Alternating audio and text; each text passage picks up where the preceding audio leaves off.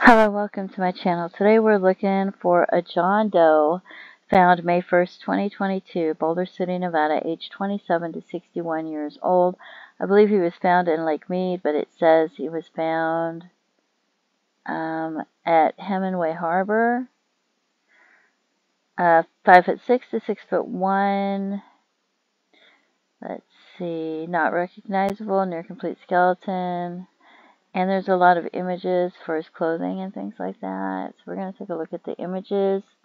Then we're going to look at some missing people. So, and there's a picture. There's a picture. And there's his shirt.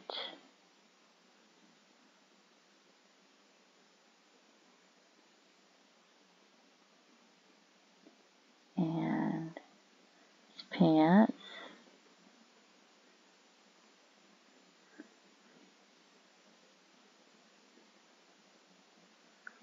His shoes. Size 11. His watch. Another image. And now we're going to look at some missing persons. The first one I'm going to do, because they said he's probably from the 1970s, 1980s due to his shoes. But I'm going to go with Stephen Thalcocher. I'm not sure if I'm pronouncing his last name correctly. Missing since 2001, St. George, Utah. St. George, Utah is not that far away.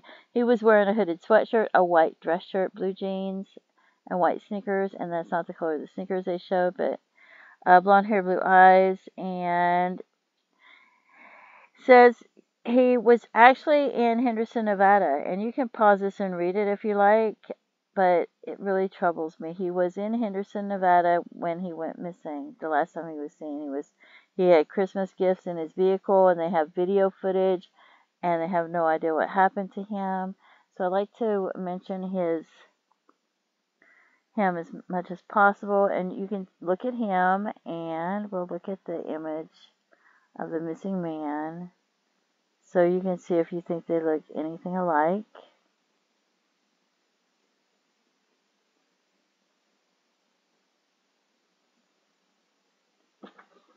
Okay, and then we'll continue on. The next one is James Anthony Shaw, went missing from Las Vegas, Nevada, 1971, 6'2", 41 years old. And what was the height? It was 6'1".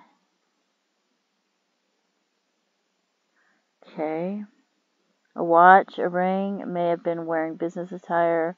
The car he was driving was found abandoned in an alley off of West Maryland Parkway, between Desert Inn Road and Sahara Boulevard, behind west of Wonder World. Near Karen Avenue, west of the alleyway, was Desert in 1971. The car he was driving was a rental, and it talks more about it, and you can pause that and read it. Police called the rental to verify ownership. His son answered the call and verified the car, and added that he'd gone on duty at 11 p.m. to relieve his dad from swing shift. Mr. Shaw told his son to be careful because he had seen prowlers earlier, and added that he was going straight home from work. So he left from the car rental place located. It's Tropicana Boulevard. Anyway, they haven't found him. He's never been found. So we can look at his picture and compare it to one of the images that they created. And then the next one we have is Gabriel Vincent, 1979. Rented property from David Dale Morgan, a millionaire Las Vegas landowner. He rented a storage facility from Morgan. Vincent went missing near the end of 1979. In 1980, Morgan's wife vanished. There was talk that Vincent and Marie Morgan had been having an affair. And you can pause that and read more about it. So there's him, and we'll look at his picture, and now we'll look at the other man. So if you think That looks like him or not. And then we have, I can't really see his picture, Kenneth Charles Schock, missing from Las Vegas, Nevada, 1982. 6 foot tall, lived in Olathe, Kansas, and was on a business trip in January 1982 when he took a side trip to Las Vegas, Nevada, and then he went missing. So, and you can pause this and read more about this as well.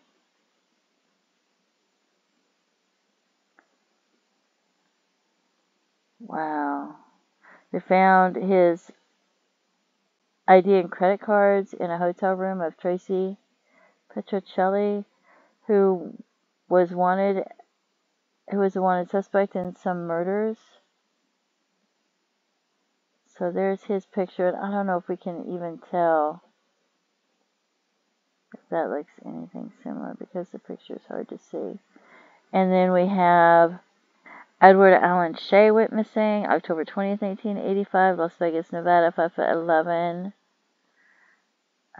He had some medical conditions. He was last seen exiting a vehicle at Union Plaza in downtown North Las Vegas. Foul play suspected.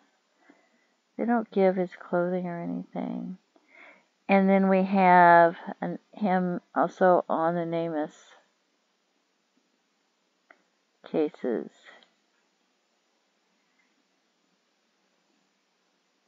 And then we have Joe Lewis, missing from Las Vegas, Nevada, 1992. Was home working in his house while his daughters were there. His wife came home. He was gone. He packed his suitcase. And let's see. And then we have, I thought this man looked similar. I think his chin, the way it's shaped, looks very similar. See the chin? But I don't know, it might be a little long. He went missing in 1994, so that's way after Las Vegas, Nevada, that they said. Him and his girlfriend were reported missing. On October 1994, his girlfriend was found deceased near Baker, California, along I-15. She was not identified till 1994, till October 26th, like almost a month after. His vehicle was still outstanding. It's unknown if he was responsible for her death or if he was in danger himself. His last known address was in Las Vegas, Nevada. But just the chin kind of reminded me. But like I said, it might be a little bit long. Oops.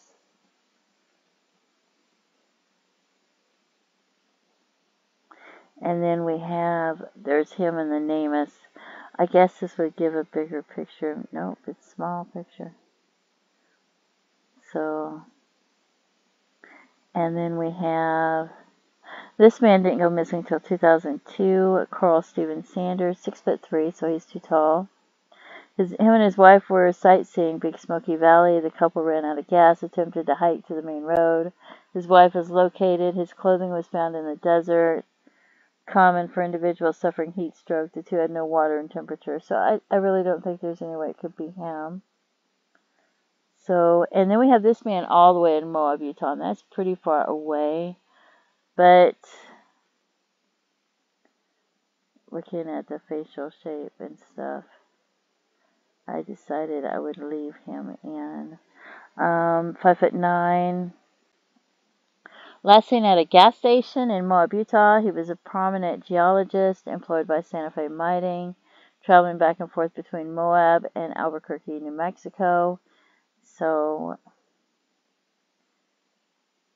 it talks more about how he left Albuquerque August 31st to spend the weekend with his girlfriend. His girlfriend informed police he left her home 9:30 and he intended to go to Telluride or Durango in Colorado to look for condominiums. Anyway, he's been missing ever since. They have no idea where he is. His Volkswagen was found at the Albuquerque, New Mexico airport. His tobacco pouch and other belongings were in the car. Traces of blood were found on the pouch, but not enough to determine if it was his. He did not withdraw any money from the bank, and a paycheck was uncashed. Foul play suspected, and his wife was murdered in 1979, and she was found shot to death in her car at that airport.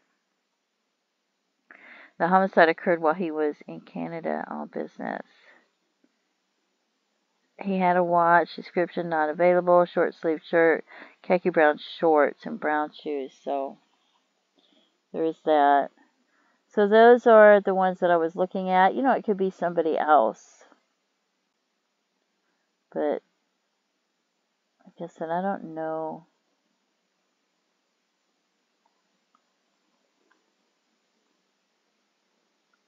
If you think any of them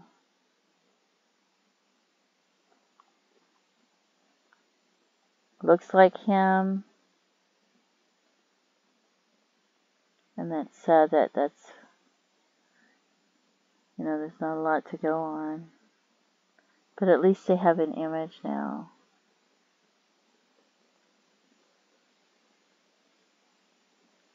And I hope they find out who it is soon.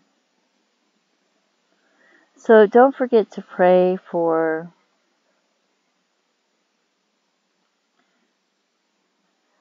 this unidentified man, as well as these missing people and their families and their loved ones, because they all have someone who loves them. They're somebody's, you know, it could be somebody's father, their brother, their uncle. You know, they have friends, loved ones that miss them. And so please don't forget to pray for them. If you have any information about who this John Doe might be, please contact authorities and let them know. If you have any information about the people that went missing, please contact authorities and give them information. And let them decide what's important and relevant. You know, if you feel like you're not sure if it's relevant or important, just let them decide. It doesn't matter if it's hearsay, just let them know if it's hearsay and how you heard it, because you're not going to court to testify. It's not the same thing. You're just giving them the information that you have and letting them decide what's important. Please feel free to leave comments and have a blessed day. Bye-bye.